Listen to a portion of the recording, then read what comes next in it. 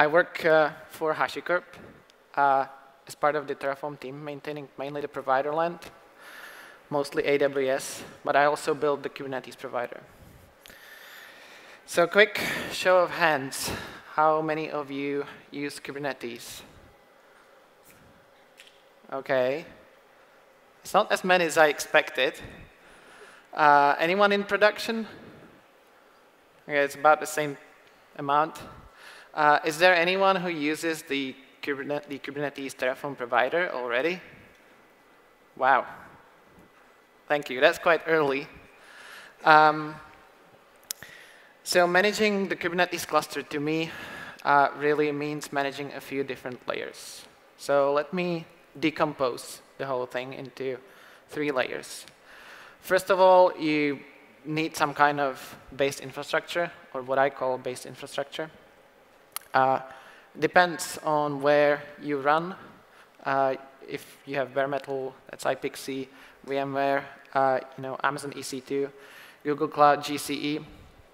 And once you have that, once you build that, you get to expose some kind of interface to the next layer. That interface typically consists of your favorite flavor of Linux.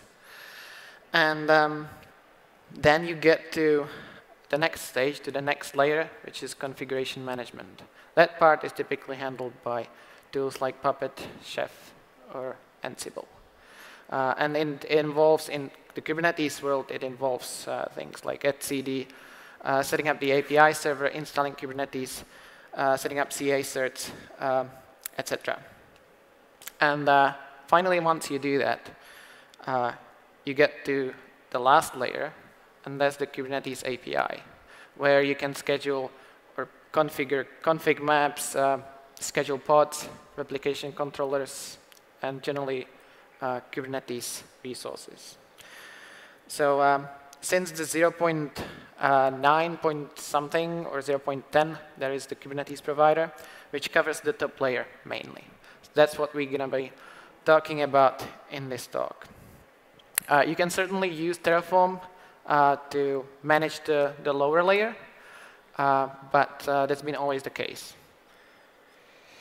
So quick disclaimer.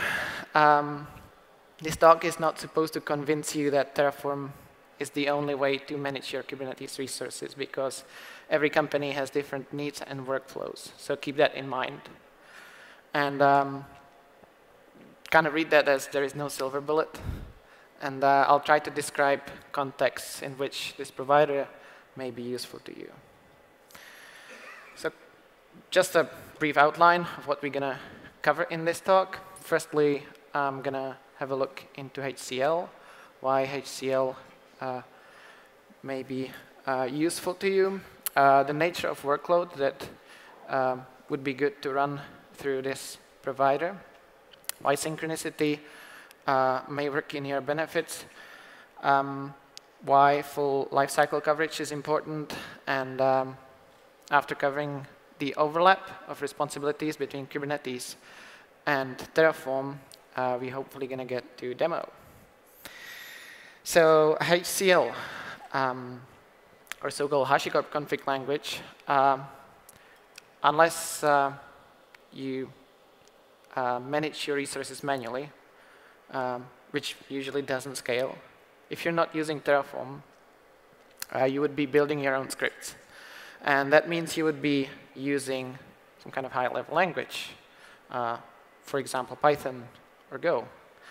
And those languages are amazing. They offer you a lot of different ways to shoot yourselves in the foot, like classes, functions, and loops, and all kinds of things. And on the other side, you have languages for data, which typically include JSON or YAML. And these languages lack these features. So they were designed to transfer data, obviously, but which is usually good for describing infrastructure. But the trouble is that they also lack features which you may find useful, like referencing or comments, for example. So despite that, designing a DSL is a challenge. It's a huge challenge. Terraform and Puppet has chosen to this path, basically. So HCL is a separate project, which you can find on GitHub. And it is used in various GitHub HashiCorp projects, like Console, Vault, Nomad, or Terraform. Now, it is also JSON compatible, which you may find useful for generated code. And you may ask yourselves, why generated code? Why would you generate the code? So here's an example. The GDS, which is the Government Digital Service in the UK, has this project where they take advantage of this feature by having bind zone files for their DNS. And they translate that into JSON and hand it over to Terraform, which can then create their DNS records in GCP, Dyn DNS, and Route 53. Now, coming up, workload nature. What kind of Kubernetes workload is best managed via Terraform? So at the moment, we support these kind of resources. So there's 13 resources in total and 2 data sources, which is mostly the V1 coverage. And those from out of the V1, those which kind of make sense to support in Terraform. So you won't find things like nodes in there. And it is there is a bunch of resources which are kind of ops focused, which are these basically: config maps, limit ranges, resource quotas, secrets, namespaces, service accounts. And those are the ones that operators are likely going to use. And operators are usually those who are already familiar with Terraform, and they are already responsible for bringing up the cluster anyway. So this is a great fit for the provider. Then we have what I call workload resources. We have a pod, which for those of you who are not familiar with Kubernetes, pod is a collection of containers scheduled together and kept alive by Kubernetes. Then we have replication controller, which basically replicates those pods for resiliency purposes. And we have horizontal pod autoscaler, which scales pods in a given replication controller, usually based on consumed CPU. And finally, service allows you to expose parts out to the user. And while you could, generally good use case for using these resources is for shared services, like monitoring or logging, anything that is shared within your company, within your teams. Why? Well, because Kubernetes has this concept of admission controllers, which is a controller that sits in Kubernetes and can intercept any of your requests for creation of any resource, and it can modify the resource that you're submitting and give you back a different thing, basically. And as an operator, you are more likely to be familiar with those admission controllers which are in place and may affect the conflict or may cause the conflict. So that's why I'm suggesting that you should use these as an operator, because as a developer, you might not be aware of these admission controllers, and they would cause troubles. So synchronicity. Kubernetes API is designed to be asynchronous, which enables scalability. That's great, right? And Kubernetes always expects you to be proactive about asking whether an operation has finished or failed, at least initially. And not all failures are retriable, though. So let's look behind the scenes for a moment. We have a pod here at the top. Let's see if I can use this. At the top, we have the name of the pod, and we have a spec which says what image do we want to launch and download from Docker Hub, and the name of the container. Now, the trouble is that what really happens behind the scenes, even though this is a declarative language, what happens behind the scenes is that Kubernetes needs to ask Docker to pull down the image and start the container. And a single container failing because of lack of capacity in the cluster probably doesn't matter, unless it's the only one. So this is how you can create a pod using the kubectl. You have some kind of YAML config, and basically, as I said, you have to be proactive about asking whether an operation has finished or failed. So you would use this kubectl pod, my pod, and ask for the status. And if it has failed, you have to go to the events log to see what caused the failure. In this case, it's just a typo, right? So in case of Terraform, you get to see the error message that we pull out of the event log. So if you do make a typo, you get to see the failure after a while, because obviously we expect things to fail sometimes, but that's why there is the timeout. So this is how you create a service via kubectl. You get to submit the service, then you ask for the service whether it's been, whether it was able to actually get the external IP and provision the load balancer or whatever. And then if it has failed, because it may fail for various reasons, one of them being that you reached your quota on GCP, for example, which is typically something that's not retriable. Like you're not gonna get through until you actually bump the limit. And once you do bump the limit, you still need to wait until Kubernetes creates the load balancer and gives you the external IP, which you can then reference elsewhere if need be. For example, in a DNS record. Service in Terraform can be defined like this. Here is again the name of the service. Here is a selector which basically says where to direct the traffic from the service to which pod based on the label. And then we have the port forwarding here, which says from which port to direct the traffic. And then the type load balancer means that it's going to provision a load balancer. And here you can reference the load balancer once it is created in a Amazon Route 53 DNS record. Now, what happens if a service creation fails in Terraform? So first, we hit Terraform apply, and we wait for a moment to see if the load balancer was finished, was successfully created, and we get this error. Again, it's pulled off the,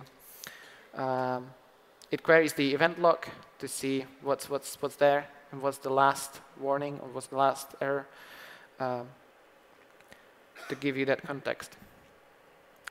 Now, in case of successful creation, in case you have a config that just makes sense and works and you didn't reach any of your quotas or anything, it can wait until the load balancer is successfully created, and therefore it has the IP address which it may use in the DNS record later on. And as you can also see, it knows that the service needs to be created first before the DNS record. So it's taking advantage of the DAG, of the graph, basically, in Terraform. So depending on your way of thinking in the company, and like whether you want to be proactive and keep checking for the status, and depending on your workflows and team responsibilities, synchronicity may or may not be what you're looking for. So just keep that in mind. Now, up to full lifecycle coverage. Why covering the whole lifecycle is important? Well, because every app will eventually be decommissioned. It's not done until it's decommissioned, right? So many folks believe that the initial creation is the only step to production, but reality usually differs. You actually need to create the app first, and then after a while you need to update it as well, and eventually you need to delete it. And while with Terraform you can basically use the same command, and it will figure out, based on the config, what to do. So you can build a whole pipeline where you have the version-controlled code, and it goes through the same apply command and enables you to do continuous delivery. That said, it's always advisable to review the plan before making changes. So looking at the whole life cycle here of a resource, we get to create the resource, we update it, delete it, and sometimes we need to recreate the resource. And whether the resource is updatable or not often depends on a field. So just to, again, to give you a brief explanation, service is, again, something that allows you to expose a pod to the user through an IP or a load balancer. And here in this config, not every field is actually mutable. So you can't update everything straight away. And in order to know that, one has to read the docs very carefully or hope for the best. So that's why it's useful to use Terraform, where you can see from the plan clearly that the selector is an updatable field. And the plan will tell me that I can update it and the operation should not be disruptive. Then if I decide to change the cluster IP, that's a field that's not updatable, so that will be reflected in the plan again. Coming up to responsibilities overlap. So where we draw the lines between Kubernetes and Terraform. There are 4 main areas which I would like to point out where you may see the overlap.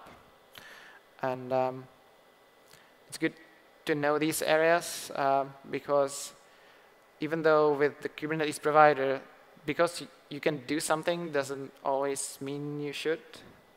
Like the fact that we allow you to do certain things. Annotations. Terraform's expectation is always that what you submit to the API is what you get back, so that we can, generate the diff, etc.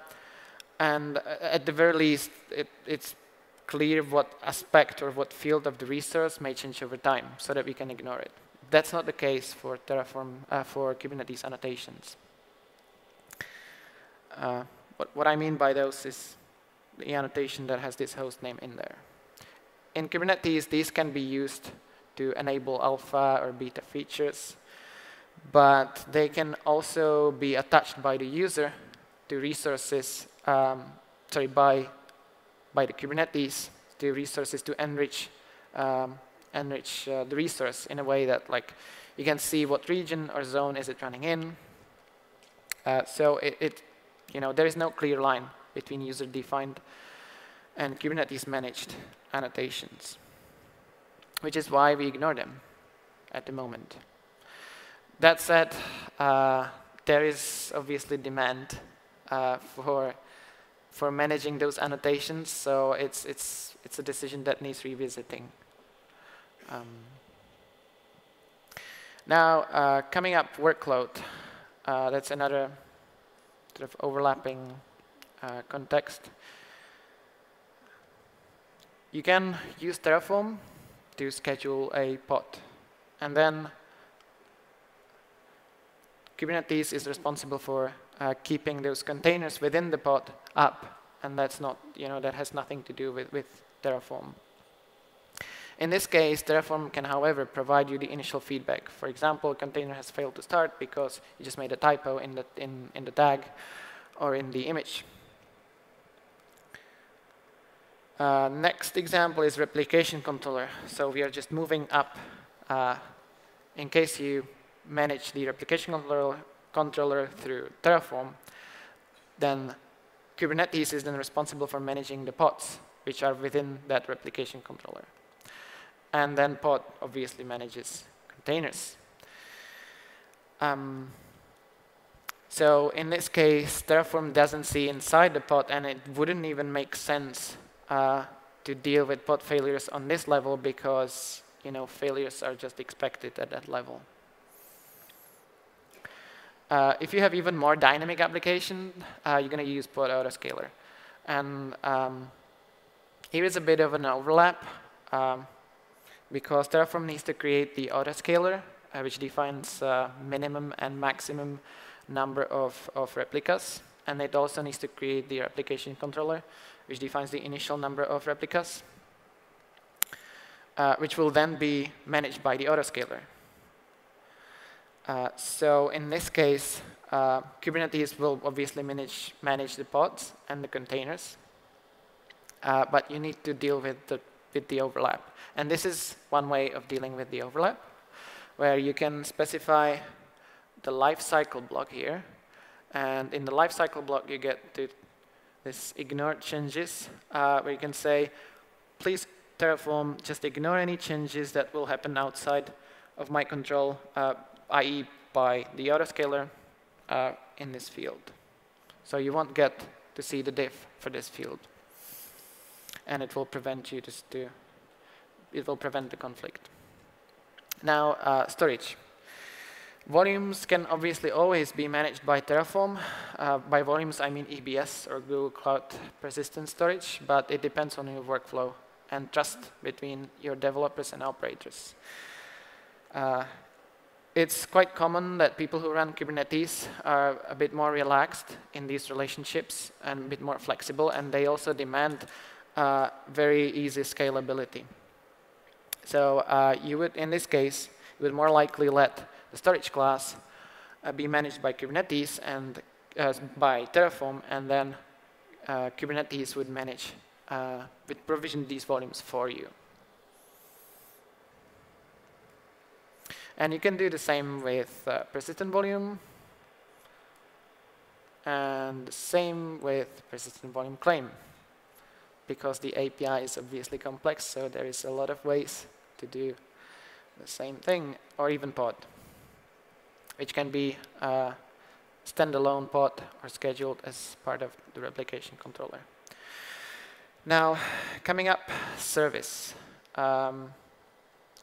In Terraform, you can obviously manage your load balancers directly and turn all the knobs, all the fields directly.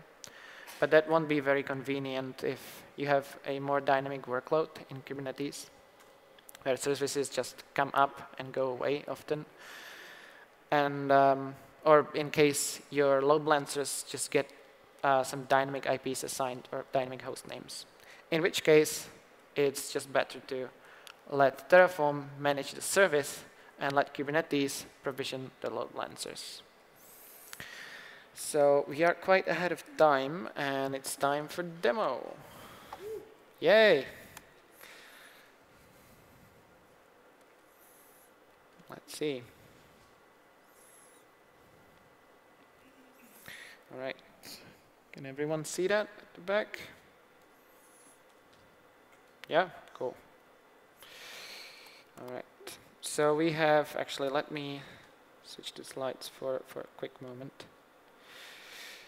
So we're going to have two personas in this demo. We have developer Bob and operator Alice. And in the first demo, we're going to deploy a who's on call app, which is going to involve Minikube, which is like a small version of Kubernetes that you can run on your laptop in VirtualBox. And that will also involve replication controller and the service. So let's see, what do we have? Oops. So we have got its config here. And we have the replication controller, the spec, we have a special image name for the container, and then we also have resource limit specified, which mean how much CPU and memory we can go up to and how much do we request. And then we have the service, which will expose this this app to our users. And you can see that we take advantage of the referencing here. And then we finally output the name of the service, again by referencing the service, because that's just handy. Oh, let's see. Let me just verify that Minikube is actually running. Okay, that's running. Now, let me see if kubectl can reach it. That's fine. So first thing I'm going to do is run Terraform init, which would normally download the Kubernetes plugin, but since I have it compiled locally, it didn't really do anything. Now I can run Terraform plan, which tells me you're going to create 2 resources, and I get to see all the defaults and fields that are going to be computed. So now, since I'm happy with that, I run Terraform apply. Now that's done, and I can use this nice Minikube feature, Minikube service, and I can leverage the output from Terraform.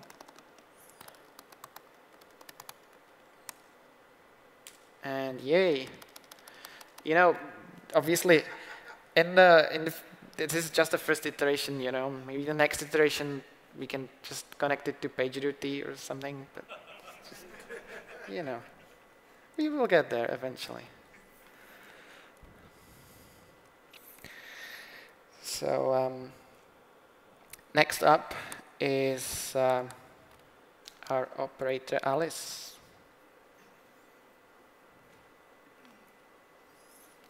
So Alice, because she's an operator, she just decided to go with the GKE. She's going to deploy a GKE cluster, and she's going to create a namespace. Namespace in Kubernetes allows you to scope your, for example, limits, resource quotas, and generally scope down the resources. And she's also going to create a limit range. So let's see, what do we got?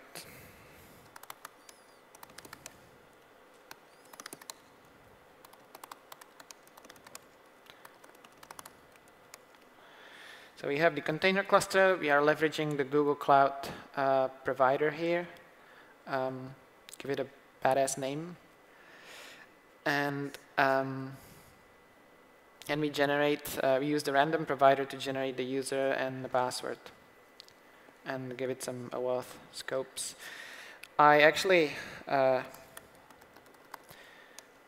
created this cluster before, because creating the cluster takes about 3 minutes at least, and despite the fact that I like just watching stuff in the console, I thought you might not be like me.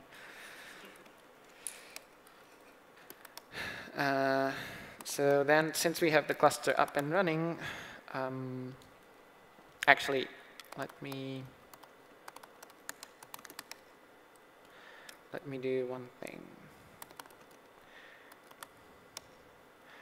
I need this gcloud command to get the credentials for the cluster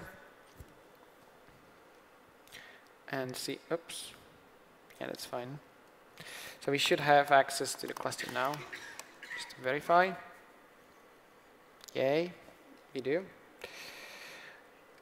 And that means Alice can create the namespace here. We just specify the name of the namespace and the limit range, which basically limits the amount of CPU that a single pod, and the amount of memory that a single pod can consume within the namespace. So again, I run Terraform init and plan. Plan tells me that I'm going to create 2 resources. which is exactly what I intend to do. So I go ahead. And this was actually, oh yeah, that was fast as expected. And there is not much to see on the web, obviously. So let's go to the third part of the demo. And that is production. So Bob and Alice came together. They sat together and they said, why don't we just put this into production? And they saw their configs, and this config for this one has this provider block which defines how to connect to Kubernetes. And here we specify the config context which says connect to Minikube. And then in case of Alice, she connects to the GKE cluster. Now the nice thing is that you can use Terraform Workspace to have the same config and talk to both clusters. So here is an example of doing that. Even though you might not be using workspaces, you actually are, because by default you get a default workspace. So in this case, we say if the workspace is default, just use Minikube, talk to Minikube. Otherwise, talk to GKE. The other difference that we need to reflect in production, in this case, is the type of the service that we are deploying.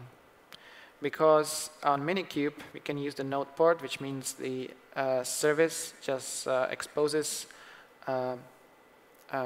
just sets up the port forwarding within the context of the node. But that's not quite helpful in case of GKE, because in GKE you want the load balancer to be provisioned. That's much more scalable way to do this. So let's see. Terraform init, plan, and since we are we have the service, we have the node port because we are deploying to Minikube. And that's done. So we can use Minikube service, and can do this eventually if I change my context.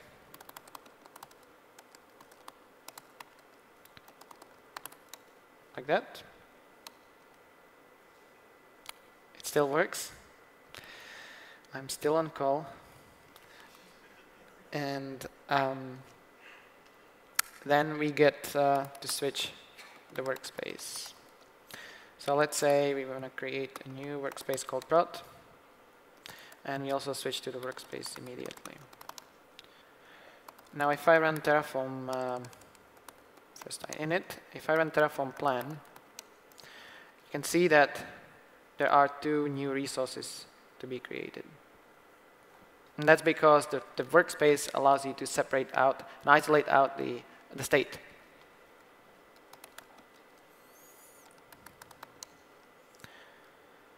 And this part is going to take approximately 1 minute because in this case we are letting Kubernetes provision the load balancer. So I'll just let that go through and we can come back to it. So in the meantime, I'm going to talk a bit about alpha and beta resources, which you might not have seen on the screenshot from the website. So the Kubernetes, as I said, currently supports all v1 resources as of Kubernetes 1.6. And we have received many requests for alpha or beta resources, like deployment or ingress. And the problem with alpha or beta is the potential for breaking API changes and how do we deal with those without impacting the Terraform and Terraform user too much. And so I'm aware that Google and the Kubernetes community and maybe other communities perceive alpha or beta slightly differently to others, and the APIs remain in that stage for quite a long time. So I totally respect that, and I'm actually I appreciate that they are so upfront. And the Google team working on the Google provider kind of came up with a good solution in that area, because the Google provider is also affected by this. And I'll probably apply that solution in this Kubernetes provider too, eventually. So before we wrap up, let's see if this has finished. Yay, that's finished. You can just click on the IP and yay.